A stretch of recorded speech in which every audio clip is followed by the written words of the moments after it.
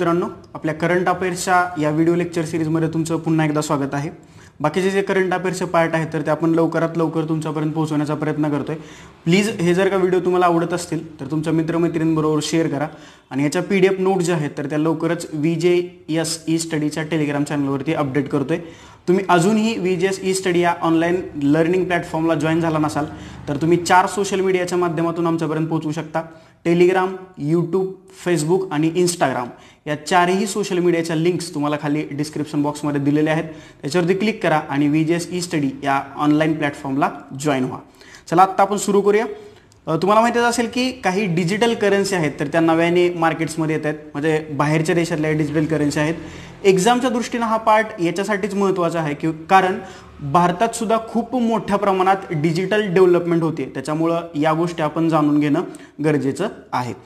डॉलरचा तुटवडा निर्माण होतो, त्याच्यामुळं झिम्बाब्वेनं काय केलंय, आपलं स्वतःचं नवं व्यापारी चलन त्यांनी बाजारात आणलेलं आहे। राजकन्या रीमा बिन बंदर बिन सुलतान सौदी अरेबियाच्या अमेरिकेसाठी राजदूत म्हणून नियुक्त झालेली आहे आणि अशी पोस्ट मिळवणाऱ्या त्या पहिल्या महिला ठरलेल्या आहेत। ओके, कारण तुम्हाला माहितीच आहे की सौदीमध्ये महिलांवरती खूप सारे निर्बंध असतात, त्यातूनही त्यांना अमेरिकेचं राजदूत म्हणून त्यांची नियुक्ती झालेली आहे आणि या रीमा बिन बंदर बिन सुलतान या अशी एवढी मोठी पोस्ट मिळवणाऱ्या पहिल्याच सौदी महिला ठरलेल्या आहेत। ब्रेशिट इस्रायलचा पहिला लुनार लँडर चंद्राच्या पृष्ठभागावरती यशस्वीपणे लँड करणारा इस्रायल चौथा देश ठरलेला आहे। जर का तुम्हाला विचारलं ब्रेशिट काय आहे तर इस्रायलचा पहिला लुनार लँडर आहे आणि चंद्राच्या पृष्ठभागावरती यशस्वीपणे लँड करणारा जगातला इस्रायल हा चौथा देश ठरलेला आहे। हे सायन्स अँड टेक्नॉलॉजीची न्यूज। चीनच्या जुआ या न्यूज एजन्सीने पहिली महिला न्यूज अँकर रोबोटिक लॉन्च केलेली आहे। आमन 2019 पाकिस्तानची द्विवार्षिक बहुआयामी नाविक एक्झरसाइज आहे। ओके, हे लक्षात ठेवा, हे काय तुम्हाला विचारणार नाही परंतु माहिती असावं म्हणून मी सांगितलं। मेसोडोनिया नाटोचा 30वा सदस्य बनलेला आहे। मेसोडोनियाची राजधानी आहे स्कोपिजे। आता एकदा UPSCने प्रश्न विचारला होता, मंगोलियाची राजधानी कोणती? सरळ सरळ ऑनलाईन प्रश्न होता, बऱ्याच जणांचा चुकला होता। मंगोलियाची राजधानी आहे उलन-बटार। आता तुम्ही मला एका प्रश्नाचं उत्तर द्यायचं आहे, नाटोचा लॉंग फॉर्म काय? NATO। नाटोचा लॉंग फॉर्म तुम्ही मला खाली कमेंट बॉक्समध्ये कमेंट करायचं आहे आणि नाटोची स्थापना कधी झाली हे सुद्धा तुम्ही मला कमेंट करायचं आहे। इराणवरील अमेरिकन निर्बंधांना झुगारून इराणबरोबर व्यापार सुरळीत ठेवण्यासाठी जर्मनी, फ्रान्स आणि UK यांनी मिळून इन्स्टेक्स हा पेमेंट चॅनल तयार केलेला आहे। म्हणजे तुम्हाला माहितीच आहे की अमेरिकेनं इराणवरती खूप सारे निर्बंध लादलेले आहेत इराणबरोबर व्यापार होऊ नये म्हणून, परंतु जर्मनी, फ्रान्स आणि UKनं आपला इराणबरोबरचा व्यापार सुरळीतपणे ठेवण्यासाठी इन्स्टेक्स नावाचा एक पेमेंट चॅनल सुरू केलेला आहे। पेमेंट चॅनल म्हणजे हा TV चॅनल नाहीये, एक पेमेंटची प्रक्रिया इराणबरोबर सुरू केलेली आहे। बंगलार शिक्षा पश्चिम बंगाल सरकारने शाळांची माहिती मिळवण्यासाठी या वेब पोर्टलची निर्मिती केलेली आहे। बंगलार शिक्षा नावातच कोणत्या राज्याने सुरू केलं असेल याची तुम्हाला थोडीशी आयडिया येते।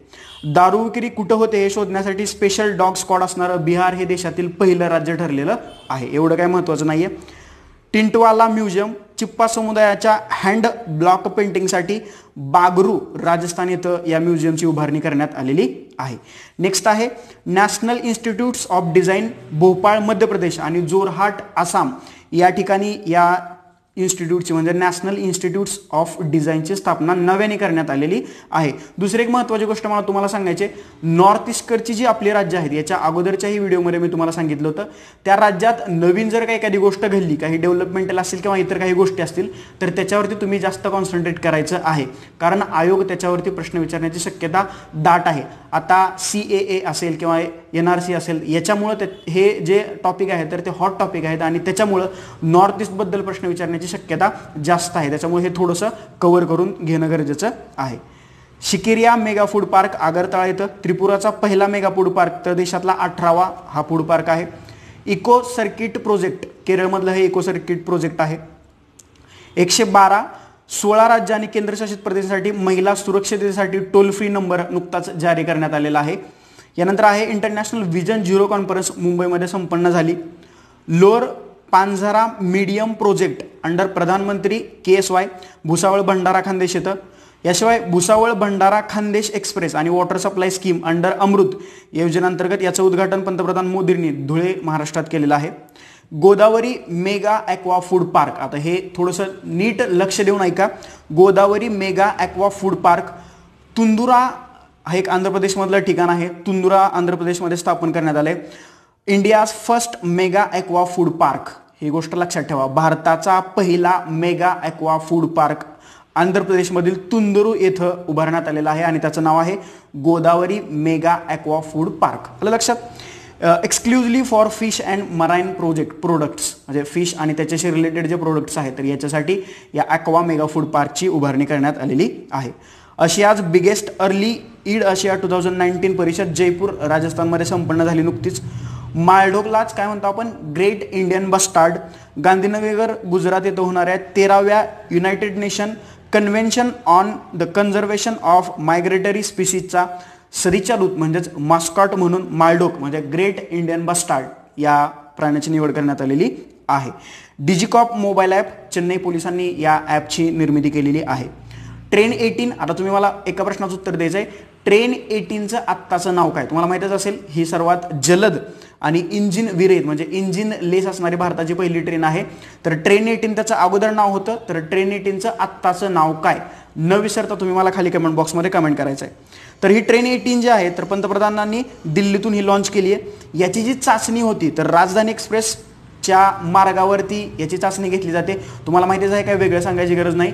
राजधानी एक्सप्रेस जी आहे तर मुंबई ते दिल्ली अशी धावते आणि त्याच मार्गावरती याची यशस्वी चाचणी घेण्यात आलेली आहे ट्रेन 18ची. आणि आता मला तुम्ही सांगणार आहात की ट्रेन 18चं नवीन नाव काय? न विसरता खाली कमेंट बॉक्समध्ये प्रत्येकाने कमेंट करायचं आहे. पुढं बोडली अवॉर्ड 2019 ऑक्सफर्ड विद्यापीठाचा जागतिक दर्जाचा पुरस्कार. हा पुरस्कार वैयक्तिक व्यक्तीला तिच्या साहित्य, संस्कृती, विज्ञान आणि संवाद या क्षेत्रातील योगदानासाठी दिला जातो. आता हा पुरस्कार का महत्त्वाचा आहे तर भारताचे नोबेल विजेते अमर्त्य सेन यांना 2019चा बोडली अवॉर्ड की जो ऑक्सफर्ड विद्यापीठाकडून दिला जातो तर तो अमर्त्य सेन यांना देऊन त्यांचा सन्मान करण्यात आलेला आहे. त्याच्यामुळे ही न्यूज आपल्यासाठी किंवा परीक्षेच्या दृष्टीनं महत्त्वाची आहे. राष्ट्रपती रामनाथ कोविंद यांना क्रोएशियाचा सर्वोच्च नागरी सन्मान. लक्षात घ्या 2019 यावर्षी भारताचे पंतप्रधान नरेंद्र मोदी आणि भारताचे राष्ट्रपती रामनाथ कोविंद यांना वेगवेगळ्या देशाचे सर्वोच्च नागरी सन्मान मिळालेले आहेत. पंतप्रधान नरेंद्र मोदींना 7 ते 8, याशिवाय राष्ट्रपतींना 4 ते 5 नागरी सन्मान मिळालेले आहेत. याचे डिटेल्स एक्सप्लेनेशन जे आहे VGS ई स्टडीच्या टेलिग्राम चॅनलवरती तुम्हाला अवेलेबल आहे. ज्या ज्यावेळेस रेफरन्स येईल तर त्यावेळेस हे आपण पुरस्कार कव्हर करणारच आहोत, परंतु तुम्ही त्याचा एक थोडासा वेगळा अभ्यास करणं गरजेचं आहे. तर क्रोएशियाचा सर्वोच्च नागरी सन्मान राष्ट्रपतींना दिलाय, त्याचं नाव आहे grand order of the king of टॉम्सलाव. हा या त्या पुरस्काराचं नाव आहे. सिरम इन्स्टिट्यूटचे प्रमुख सायरस पुनावाला आणि गायक राहत फतेह अली खान यांचा ऑक्सफर्ड विद्यापीठाकडून विशेष सन्मान करण्यात आलेला आहे. यानंतर आहे 64वा फिल्मफेअर अवॉर्ड 2019. लक्षात घ्या, जर का तुम्हाला असं विचारलं अशी 3 विधानं दिली की 2019ला पार पडलेला फिल्मफेअर अवॉर्ड हा 64वा होता, 65वा होता की 66वा होता, तर हा 64वा हा अवॉर्ड होता. जिओ गार्डन मुंबई येथे पार पडला. तुम्हाला माहितीच असेल की बॉलिवूड म्हणजे चित्रपटसृष्टीतला हा सर्वोच्च सन्मान समजला जातो. राजी हा सर्वोत्कृष्ट चित्रपट ठरलेला आहे. तर या चित्रपटासाठी आलिया भट्टला सर्वोत्कृष्ट अभिनेत्री म्हणून तिचा सन्मान फिल्मफेअरनी करण्यात आलेला आहे. मेघना गुलजार यांना राजी या चित्रपटासाठी सर्वोत्कृष्ट दिग्दर्शक म्हणून त्यांना सन्मानित करण्यात आलेला आहे. जर का वेळ असेल, एक्झाम झाल्यानंतर न विसरता असे चित्रपट थोडेसे तुम्ही पाहण्याचा प्रयत्न करायला पाहिजे. ओके. रणबीर कपूर सर्वोत्कृष्ट अभिनेता संजू या चित्रपटासाठी, तर रणवीर सिंगला critic best actor award Padmaavat या चित्रपटासाठी मिळालेला आहे. याच्यानंतर पुढचा पुरस्कार आहे अबेल प्राइज 2019. गणितातलं हे नोबेल समजलं जातं. नॉर्वेचे गणिततज्ञ नेलिस हेनरिक आबेल यांच्या नावावरून हा पुरस्कार दिला जातो. ॲनालिसिस, जिओमेट्री आणि मॅथमॅटिकल फिजिक्स या कार्यासाठी 2019चा जो पुरस्कार आहे तर ते कॅरेन उल्हनबेक यांना देऊन त्यांचा सन्मान करण्यात आलेला आहे. आणि सर्वात महत्त्वाचं म्हणजे हा पुरस्कार एबेल पुरस्कार मिळवणाऱ्या केरन उहिलबेक या पहिल्या महिला ठरलेल्या आहेत, त्याच्यामुळं या पुरस्काराबद्दल एक्झामला आयोग प्रश्न विचारू शकतो. ओके, आलं लक्षात. एबल पुरस्कार काय आहे तर गणितातला नोबेल समजला जातो. नेक्स्ट पुढचा साहित्यासाठीचा कुसुमराज साहित्य पुरस्कार 2019 हा यशवंतराव चव्हाण मुक्त विद्यापीठ नाशिककडून हा पुरस्कार दिला जातो. चित्रपट दिग्दर्शक आणि कादंबरीकार वेद राही यांना 2019च्या या पुरस्कारानं सन्मानित करण्यात आलेलं आहे. डोगरी भाषेत यांच्या 7 कादंबऱ्या प्रकाशित झालेल्या आहेत. आले या डोगरी कादंबरीसाठी त्यांना 1983 मध्ये साहित्य अकादमीचा पुरस्कार मिळालेला होता. महाराष्ट्राचा पुरस्कार आहे, त्याच्यामुळं आयोग कदाचित याच्यावरती प्रश्न विचारू शकेल. पुरस्काराचं नाव अजून एकदा सांगतो, कुसुमराज साहित्य पुरस्कार YCMU म्हणजे यशवंतराव चव्हाण मुक्त विद्यापीठ नाशिक या संस्थेकडून हा पुरस्कार दिला जातो आणि 2019चे पुरस्कारार्थी आहेत वेद राही. पुढचा टॉपिक आहे DD महिला किसान अवॉर्ड 2018-19 स्वाती शिंगाडे या पुण्याच्या आहेत, त्यांना देऊन त्यांचा सन्मान करण्यात आलाय. कथक नृत्यांगना सीमा मेहता यांना 2018चा नारी शक्ती पुरस्काराने त्यांचा सन्मान करण्यात आलाय. आसामचे सांस्कृतिक पुरस्कार आहेत ते फक्त सांगतो, लक्षात ठेवू नका, याच्यावरती प्रश्न येणार नाही.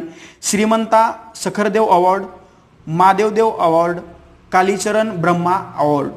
महिलांसाठीचा सर्वोच्च पुरस्कार आहे देशातला आपल्या नारी शक्ती. 2018च्या पुरस्काराचं राष्ट्रपतींनी वितरण केलं. तुम्हाला माहिती असेल 8 मार्च हा जागतिक महिला दिन म्हणून सेलिब्रेट केला जातो आणि त्याचं औचित्य साधूनच नारी शक्ती पुरस्कारांचं वितरण केलं जातं. यावर्षी 44 पुरस्कारार्थींना नारी शक्ती पुरस्कारांना सन्मानित करण्यात आलेलं आहे. ओके, स्वच्छ सर्वेक्षणमध्ये सलग 3 वर्ष इंदोर मध्य प्रदेशमधील एक सिटी आहे, तर ती पहिल्या क्रमांकावरती आहे. प्रित्झर आर्किटेक्चर प्राइज 2019 आराता इसोझाकी जपान यांना या प्रित्झर आर्किटेक्चर प्राइज 2019नं त्यांचा सन्मान करण्यात आलेला आहे. याच्यानंतर आहे आबेर. आता आबेर काय आहे, मी तुम्हाला सुरुवातीला सांगितलं होतं की डिजिटल करन्सी. तर आबेर ही UAE आणि सौदी अरेबियाची डिजिटल करन्सी आहे.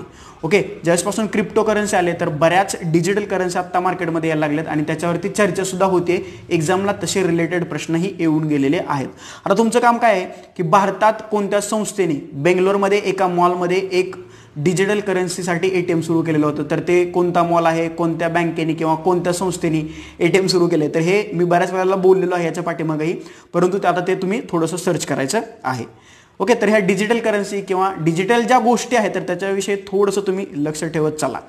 सुमन कुमारी पाकिस्तानची पहिली हिंदू महिला न्यायाधीश. ओके, हे लक्षात ठेवा. उसाच्या रसाबद्दल आपण पहिल्याच लेक्चरमध्ये बोललोय की जे पाकिस्तानचं नॅशनल पेय, राष्ट्रीय पेय म्हणून त्यांनी डिक्लेअर केलेलं आहे. सुलतान अब्दुल्ला मलेशियाचे नवीन राजे ते घोषित झालेले आहेत. आता थोडंसं आपण डेज बद्दल पाहूया. राष्ट्रीय विज्ञान दिन 28 फेब्रुवारीला सेलिब्रेट केला जातो. 2019ची थीम होती science for people and people for science. याच दिवशी म्हणजे 28 फेब्रुवारी 1928ला CV रमन यांनी रमन परिणाम म्हणजेच रमन इफेक्ट शोधला आणि त्यांना 1930 मध्ये याच त्यांच्या काय म्हणतो शोधासाठी त्यांना नोबेल पुरस्कारानं सन्मानित करण्यात आलेलं होतं. एकदा तुम्ही थोडंसं लक्ष द्या, आत्तापर्यंत ज्या ज्या व्यक्तींना ज्या ज्या कारणासाठी नोबेल मिळालेलं आहे तर त्याची एक थोडीशी लिस्ट बनवा. कारण अमर्त्य सेनना बॉडली अवॉर्डने सन्मानित करण्यात आले की जो ऑक्सफर्ड विद्यापीठाकडून दिला जातो. राष्ट्रीय विज्ञान दिन हा सुद्धा तेवढाच महत्त्वाचा आहे. त्याच्यामुळं कदाचित यावर्षी नोबेल पुरस्कारार्थी जे भारतीय आहेत त्याच्याविषयी थोडंसं प्रश्न विचारण्याची शक्यता आहे. World day of social justice 20 February रोजी सेलिब्रेट केला जातो. 26 नोव्हेंबर 2007 पासून हा world day of social justice celebrate केला जातो. 2019ची थीम होती if you want peace and development work for social justice. लक्षात घ्या, मी तुम्हाला बऱ्याच वेळेला याच्या अगोदरच्या व्हिडिओ लेक्चरमध्ये सांगितले की एखादा दिवस असेल तर त्या दिवसाची थीम जी आहे जशी इंग्लिशमध्ये आहे तर तशीच तुम्ही लक्षात ठेवण्याचा प्रयत्न करा. कारण आपण जर का ट्रान्सलेट केलं आणि ते चुकलं तर आपले हातचे मार्क जाऊ शकतात. त्याच्यामुळं जी थीम ज्या दिवसाची आहे किंवा संकल्पना आहे तर ती आहे तशी इंग्लिशमध्ये लक्षात ठेवण्याचा तुम्ही प्रयत्न करा. आलं लक्षात. याच्यानंतर आहे world radio day. Radio day 13 February रोजी सेलिब्रेट केला जातो. 3 नोव्हेंबर 2011 पासून हा दिवस सेलिब्रेट केला जातो. युनेस्कोची 36वी जी परिषद होती तर त्या परिषदेमध्ये हा दिवस सेलिब्रेट करण्याचा निर्णय घेण्यात आलेला आहे. 2019ची थीम होती dialogue tolerance and peace broadcast. तुम्हाला माहितीच आहे की सोशल मीडिया हे समाजावरती प्रभाव पाडण्याचं खूप प्रभावी माध्यम समजलं जातं. म्हणजे एखादी न्यूज विदिन सेकंद सर्व लोकांपर्यंत ती आरामात पोचते. त्याच्यामुळं त्याचा चांगला उपयोग करायचा की वाईट उपयोग करायचा ते आपल्या हातात आहे. कारण व्हॉट्सअप झालं, ट्विटर झालं, फेसबुक झालं किंवा इतर काही सोशल मीडिया झाल्या, कारण त्याचे वापरकर्ते आणि उपभोगकर्ते मित्रांनो आपण आहोत. आणि याच सोशल मीडियाच्या माध्यमातून चांगले संदेशही पोहोचवले जात आहेत, वाईट संदेशही लोकांपर्यंत पोहोचवले जात आहेत. त्याच्यामुळं याच्यामध्ये किती गुंतून राहायचं आणि किती गुंतून नाही राहायचं हे आपल्यावरती डिपेंड आहे. त्याच्यामुळे प्लीज याचा आपण चांगलाच उपयोग केला पाहिजे, की जसं आपण यूट्यूबचा या शैक्षणिक क्षेत्रासाठी चांगला उपयोग करतोय.